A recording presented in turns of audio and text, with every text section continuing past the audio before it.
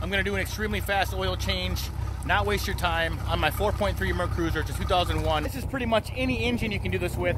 I've only ran this boat 20 hours this summer. I'm gonna do an oil change right before fall here. That way, it just sits with good oil in it all season. So make sure you run the boat for 5 minutes. While you're running the boat, make sure you have good flow out of there. That's the key sign to say your impeller's not working. You want really good flow. Again, I'm running this boat for about 5 minutes. Make sure the engine is completely warm. I have here is this pump I bought maybe from like Amazon. It was like 20 bucks.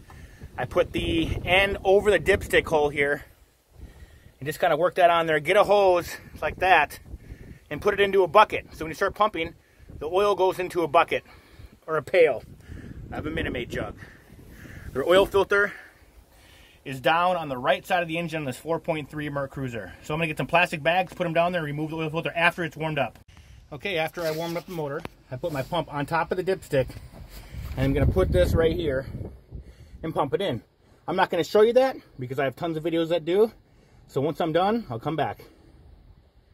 Okay, now that I pumped all the oil out, I got my old oil, my pump. It's like $20 online. I got plastic bags here. What you want to do is come around here, and the oil filter is right down there. So I'm gonna put the plastic bags down there, and I'm gonna suck it out. Now, I don't know if you can see that. The bottom of the dipstick right there. That's where the bottom of the dipstick is, and that's where the oil comes out. It's the complete bottom part of the engine. Now that I got my oil filter off, I'm gonna take this out of the bag, and you wanna make sure you put oil around the seal.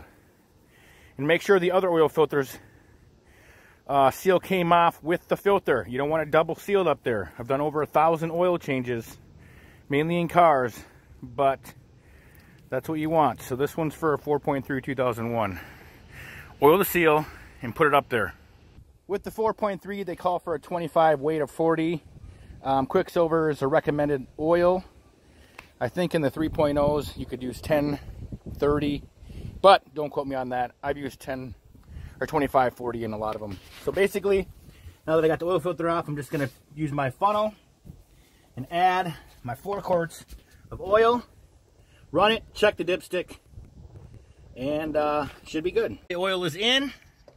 Cap it. Run it. Check the dipstick. Here's the dipstick.